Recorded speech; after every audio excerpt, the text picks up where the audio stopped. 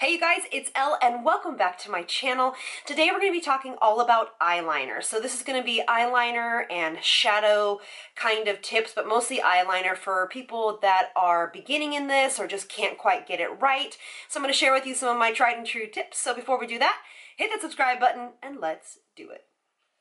Alright you guys, so what inspired this was that Elle recently sent me these little sticker guys, and this is called the Line and Define Eye Tape. They also sent me some beautiful new liners, and I thought to myself, and I get a bunch of questions, I thought to myself, like, let's do kind of a basics and beginners eyeshadow, eyeliner tips. I actually loved this idea because I have always recommended, now I would never do this on a client, but because I can just freehand it, but if you're doing eyeliner on yourself, it can be really, really intimidating. Also, if you're doing eyeshadow and you're new at this, how to get a straight line out here, where to know where to stop, all of those things. So when I saw that Elle came out with this, I thought, you know what, that would be fun to kind of do in a video since it is Elle, so it's very affordable. And so let's just jump right into it. So basically, when you're doing an eyeshadow look, we talked a lot in my How to Look Younger with One Palette, 4 Different Looks series I recently completed. And we talked a lot about making sure that our eyeshadow doesn't go down here because it drops the eye down and it pulls the attention down and makes kind of the eyes look downturned instead of uplifted, which is, in my opinion, something that looks very youthful when the eyes are looking like they are pulled up. So what you do is you can use a piece of Scotch tape. You can use tape that is meant for the skin, like medical tape, or you can actually use these little things from Elle. I absolutely love these little guys.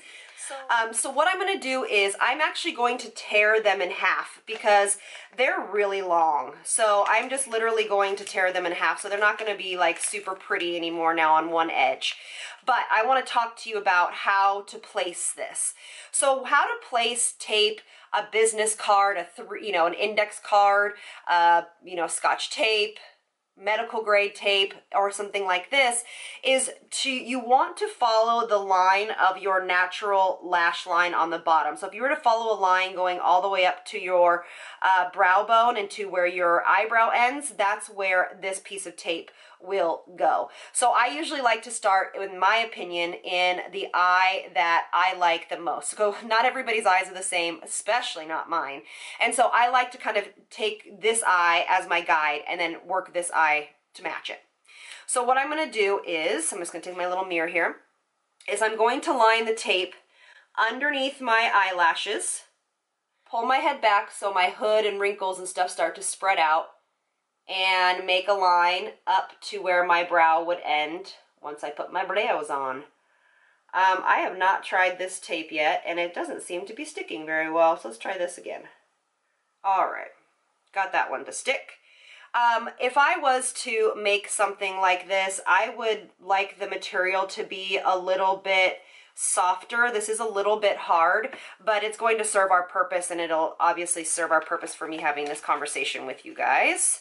And then the other side, I want to line up as, let's say, as the same as the other eye as much as possible. So this eye is smaller. So instead of going straight up, because it would be a different angle, do you see? I'm going to kind of angle it out a little bit, just making sure that these lines are similar. I'm using the new Sigma palette. I really like it. It's this is the Warm Neutrals Volume 2. It's really pretty. The eyeshadows are really pigmented, but that's not what we're talking about today. So we're going to use just a big fluffy brush, and I'm going to just use the white color, which is just this one right here, this little eggshell color, and I'm just going to go from the inside of my eye, light wash, up to the brow bone. And what's great about having a piece of tape here is you can go right over it and just know that your line is going to be super clean and you're not going to get eyeshadow down further than you should be having it, which is such goals. Now, I'm going to be using this color right here, which is called After Hours. And I used this on a video many weeks ago, and you guys were very interested in what this shadow was called and where I was, where'd I get it from, and this is what I did. And all I did was use one color, and I'm going to put it right here in the crease. Again, coming on top of that brow bone, since I do have a hooded, deep set eye. I'm going to go on top of that brow bone a little bit, and then go right out to the tape, you guys. Go right out to the tape. And that's literally as pretty and as simple as it is. This shadow palette is just so good. Okay, again, into this crease and all the way out. Okay, perfect. So now let's talk about tight lining. My absolute favorite, I guess, get asked all the time is, what is your favorite liner to use for tight lining or lining the inner waterline? And it is the whole Makeup Forever Aqua XL liners.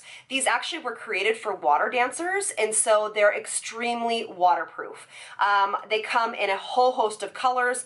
This one is a matte brown in number M60, and I almost always tight line with a brown or black, but this one is really, really dark. And so now how you tight line and why you tight line is, we talked about this again before, but you tight line because you want the base of the lashes to look really dark and to give it some bulk. So everything kind of looks a little bit more defined, a little bit more, it stands out a little bit more and gives the eye some more structure. And how the best way to do a tight line is to actually have a mirror down here, and then what you want to do is you're looking at your mirror down, and you want to gently pull up on your eye, get your eyelid out of the way so it doesn't affect your eye. So sometimes if you're too close, your eye starts to twitch. You don't want that to happen. So what you want to do is you want to pull up, and you want to go back and forth with your eyeliner. It's really hard to talk and do this. And my pressure is really light. I'm focusing more on the lash line and less on the inside of my eye, okay? So if you have sensitive eyes, that's really important to note. And that's one of my favorite things to do, is just to leave your eyes lined just like that, put on mascara, and it's a showstopper every time. Now, a lot of you guys ask, how do you stop transferring from the top down to the bottom? Honestly, for the most part, these do not transfer. But if you have transfer, take a little bit of a cotton bud, a Q-tip with a little bit of water, or just dry, and you just have to take it off. It's no big deal. But if you get a liner like this that does not hardly transfer, you're not going to have as much to take off. But besides that, there's no real way of having, stopping that transfer unless you get a really great formula. There's also a potted one by L'Oreal. There is potted eyeliners, and they're fantastic. I'll see if I can remember the name. I have them in my kit. I'll see if I remember my name and I'll put it in the description box. All right, so now let's talk about liner. This is the new liners from Elf, and this is a waterproof metallic liner, and it's in this really pretty color. It has no color on the actual tube, but it is this kind of hunter green blue color. Now this is going to make your life so much easier. Here, I'll do this side first. What you're going to do is you're going to follow your tape. It's so easy. So you're going to follow your tape from the outside and draw a line in on the outer third of your eye, okay? So just like that, you've drawn a straight line. Now, if you want to make your flick more exaggerated, you're gonna wanna go in a more angled line going up, okay? But for me and my eye shape, my eyes look better when the line is a little bit straighter, and for most people. And you see the way I'm holding my head? I'm leaning back, my mirror is down here, and I'm lining my eyes. When I do this, it helps kind of take all of my creases out. A lot of people actually hold their eye up a little bit or hold their eye this way and line. You can do that as well, but I find by really just kind of manipulating my mirror and my neck or my head, it helps immensely. And so I'm literally just taking my little liner, filling in this blank spot, and it is ready to rock and roll. And then I'm going to, for most people, you can, this is a really pretty blue color. It's going on really nicely too. I'm only going to line the outside 2/3, and I'm going to make the line start a little bit bigger and go a little bit smaller.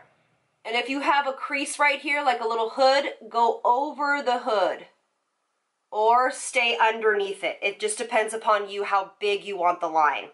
Okay, so from here, what I do is I let that the tape kind of sit for a second, and you want to do this whole eye look, the liner with the tape, before you put any of your cosmetics on your face, like your foundation, your concealer, because you're going to take all this off and clean up if you have any fallout, which we did not. So I like to actually apply a little bit of mascara first while the tape is on. Blue liner is always fun. It's a great way to wear blue on your eyes and not have it be like a dated look. All right, so let's take it off. Whenever you take off tape, go in an upward motion and pull gently. Look at that.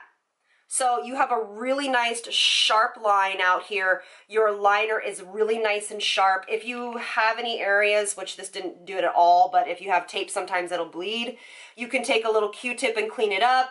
But I don't really feel like I need to. I just feel like it just looks really nice and perfected. I love it. So how easy was that, right?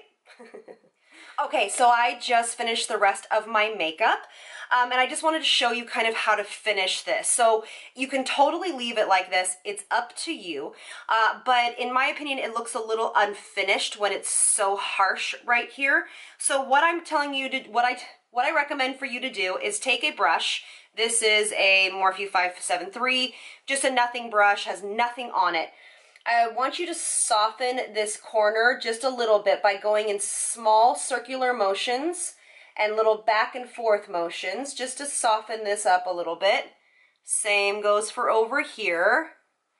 And what that does is it doesn't add any, there's no product on this brush, but what it does is it just kind of softens this up. Now, so yeah, so you just take a little brush and you just blend those corners out, and that is your look completed. It's very easy when you use something like this, but again, don't feel like you have to get this. It's just, it sparked my idea, and I was like, that's such a great topic. So I hope that this made it easier for you guys to start out when you're doing, obviously, liner and eyeshadow, where to know where to stop, kind of keep things in check, because that is a very, kind of bulk of some of my questions I get from you guys. So this is kind of a little basic, makeup basic 101, which I love doing with you guys. So thank you guys so much for being here. I really appreciate it, and I will see you on the next one. Lots of love from me to you. Mwah. Bye, you guys.